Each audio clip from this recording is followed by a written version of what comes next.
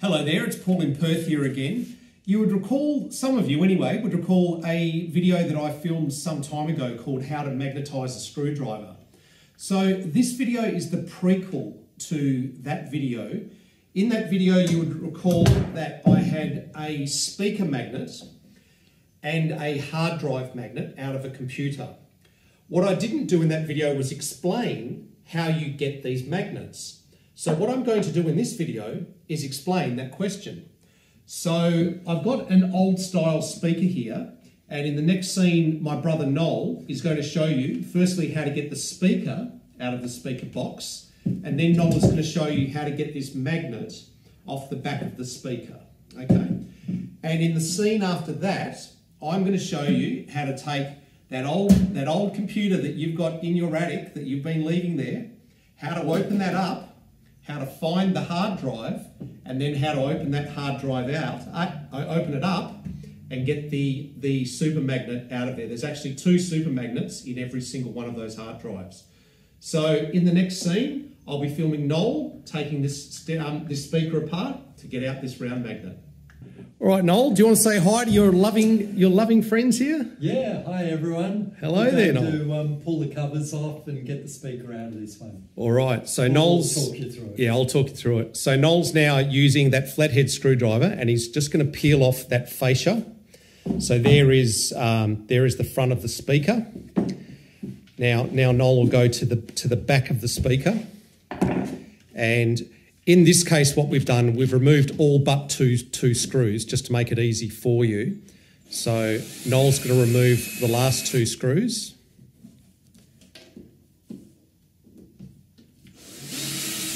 Oh. Got it out? It's not threaded. Okay, that's good. Now that whole panel will lift out, Noel. Nice little slot there. Yeah, perfect. All right, and I'll just come forward and I'll just show everyone what's down there. So that's what they look like when they're mounted in the back. And Noel's just going to show you that there's 4 screws that those speakers are mounted on.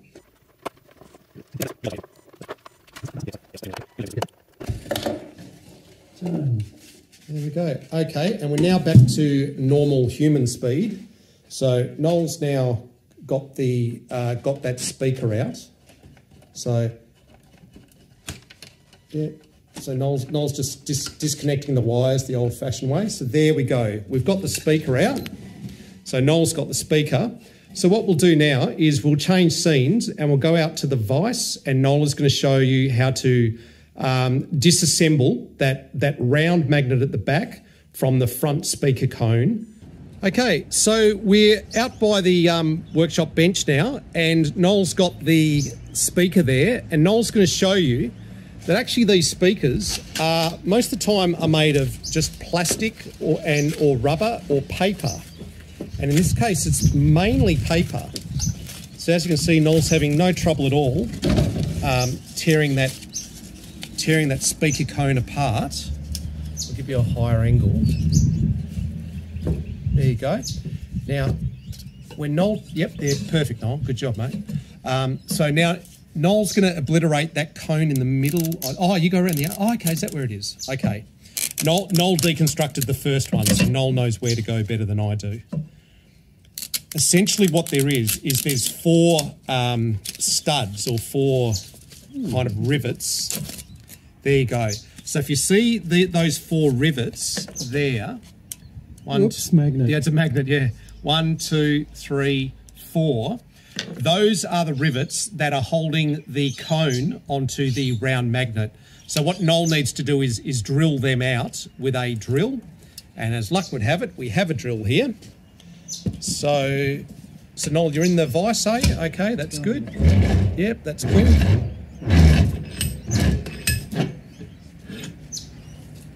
All right, I'll come round and...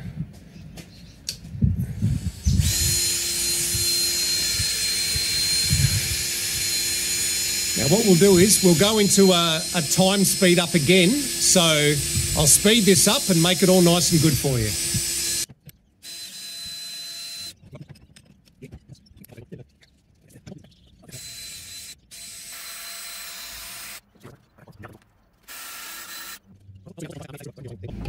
No, it's coming. You're pretty close, aren't you? Yeah. Oh, there we go. Oh, yeah. All right, got it. Boom. Okay. So Noel will just show you that to camera now. So that's the back side, and that is the exposed side there. Now, Missed. oh, is that the problem? Oh, you missed on one of them. Okay. So what Noel's going to do now is we're going to grab an angle grinder and we're going to grind that flat, because remember we're going to be using it for two things. One is to magnetize screwdrivers, but the other thing is we actually want it to be a fridge magnet. So what Noel is going to do now is he's going to get rid of the rest of those rivets so that they're all nice and flat. So pull it back and then push it forward again.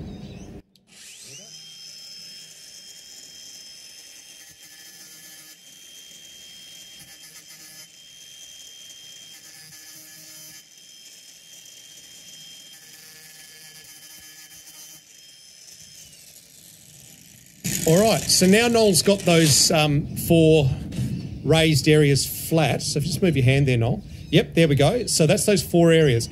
Now, what Noel and I found with the first magnet is all those iron filings, of course, are attracted to the magnet. So they're all sitting there. So what Noel and I found is if we go to the laundry sink and we use water and scrape at the same time, it takes about 5 minutes, but you do eventually get those iron filings to go down the drain. So in the next scene, we'll be at the laundry sink and we'll be getting rid of those bits of iron filings. Okay, so we're now in the laundry, and as you can see, we've got these bits of iron filings around the magnet. So all I'm going to do, I'm just going to use water as my sort of mechanical device to move the bits of iron away, and I'm going to use various picks and things to clean up in there. I will do this as a time lapse because it will take a while. It's a little bit boring.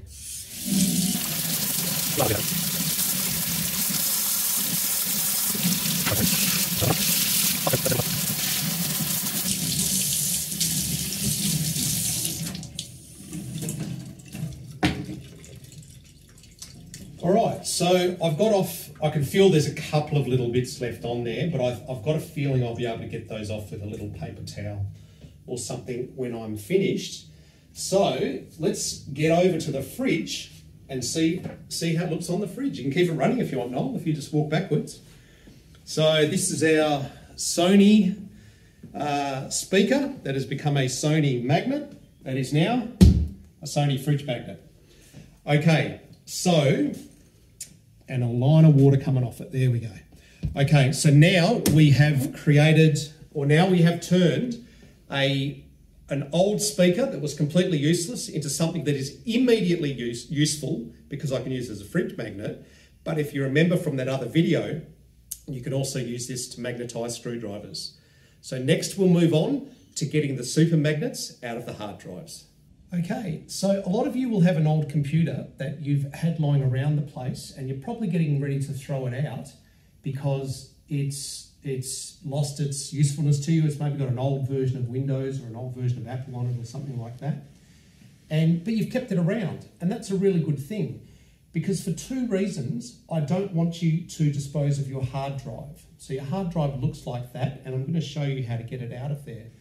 The reason you want to hold on to these is, firstly, there's a very good chance there's data on there that you want. So there might be photographs on there, there might be documents, there may even be a Bitcoin wallet that's actually worth quite a bit of money. So the first thing is, you may want to get the disk out to get information off it. So if you need to do that, you can buy an external hard drive caddy, put this into the caddy, and then connect it up to your current computer, and you can copy the information off. So that's the first reason you might want it. Once you've done that, you want to digitally cleanse it. So you do not want anyone getting your bank details. Now, a really easy way to prevent bad people from getting your bank details when you dispose of your computer is to absolutely destroy this thing. And that brings me to the second reason you want to keep these is because they've got super magnets in them, which are these things here. And those control the hard drive heads. And what I'm going to show you is how to get out these magnets, and at the same time, you are absolutely going to destroy the data on this hard drive. So the bad guys will not be able to get your bank details after we've done what we're about to do, okay? So let's look at the computer, and I'm going to assume that you don't know much about the insides. What you're going to need to do is take off the one of the side inspection panels. Now, this is a particularly easy model. All I had to do was pull a lever. On some models, you will have to get a Phillips head screwdriver, and there'll be 2 screws at the rear. But it's not hard. You just need to get that side cover off. And you don't need to understand what all of these things are. What you're looking for on a desktop is a thing that looks like that. And on a laptop, you'd be looking for something that looks like that. Now, you can see straight away that over here, these are the hard drives here. So that is where the data is stored. And I've tucked away a little extra one in there because I just wanted to remind myself to show you that there's several different plug types, and this plug type is called IDE. So the IDEs have 40 pins in a square grid. The SATA style has these L-shaped connectors. This particular hard drive is a really fun one because this is from the changeover when we went from having SATA power cables having just left Molex. So that there is called a Molex connector, and the Molex ones look like that. So that would have plugged, which way have I got it right on the right way? That would have plugged into there. No, wrong way. Always get it. There we go. Okay, so Molex plug would have gone on like that and produced power. Oh, I can see actually the pins are bent on that one. That's what's wrong there. Okay, so Molex power goes on like that. SATA power goes on like that. So those are equivalent. You would need one or the other, but not both. That is the data cable there. Whereas on an IDE drive, that is data, and there's your Molex cable that produces power. Okay? Now, having located your hard drive or hard drives, because notice this one actually has 2, you then need to take it apart. What I've done is I bought one of these little kits off eBay, and I think it cost me about $12 delivered. That's 12 Australian dollars. That'd be about 9 US. And it's got everything you could need to do these little tiny jobs.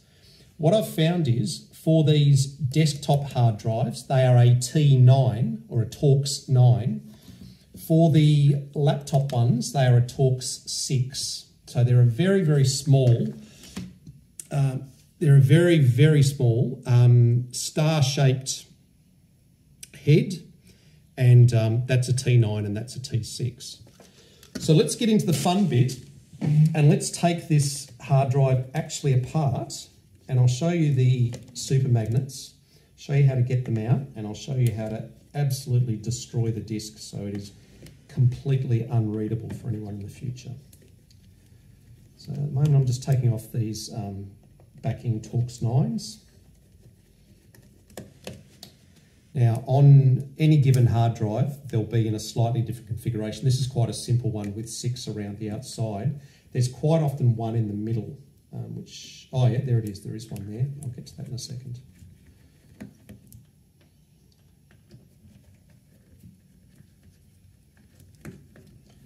Okay, now there's the second one there, and I can see it hiding under the sticker, and there normally is an extra one in the middle. So this is to be expected. And there it is there, you can see it hiding there. That is quite typical, that there's one in the middle. So we'll just take that one out as well.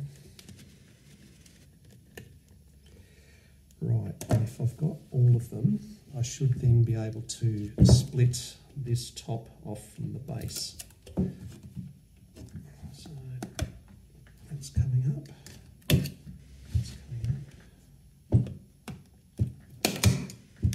Okay, there we go. All right, so we're in.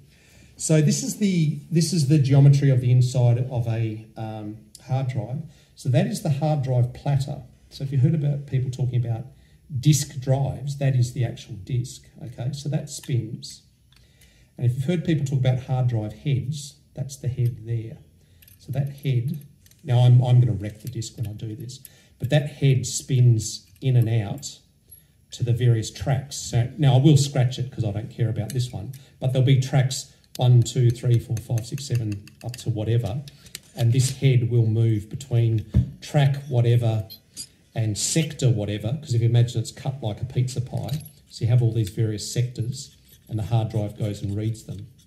Now, to be able to move so fast, it has supermagnets. So the magnets are there and there. There's 2 of them. So using the same tool that I was using before, so that T9, I'm now just going to take them off. And what you're going to find is that now you actually have, because it is a magnet, it's actually going to resist you. But there you go, and there's your first magnet. No, actually, you know what? This one's only got 1. Okay, this has only got the bottom one. So what we need to do is get that bottom one out.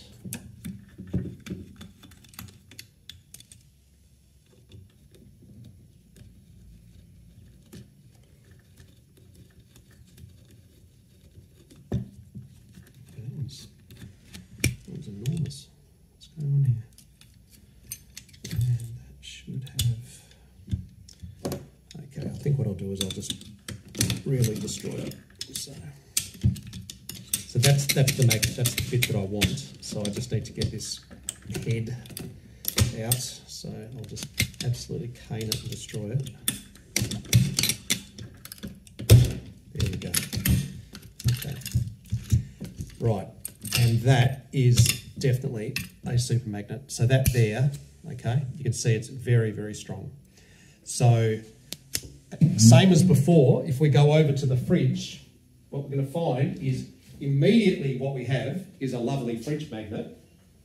So I'll put this here with I'll put the light on for you, and there's my mum and dad.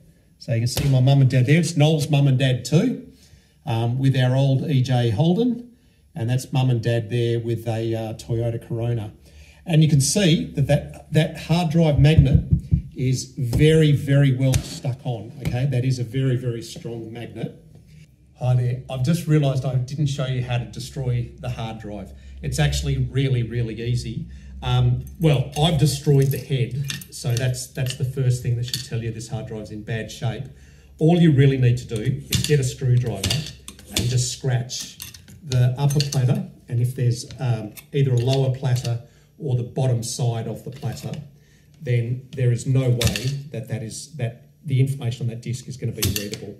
So just run a screwdriver over it a few times, and at that point, that is absolutely irrecoverable. That cannot be recovered now. It's destroyed.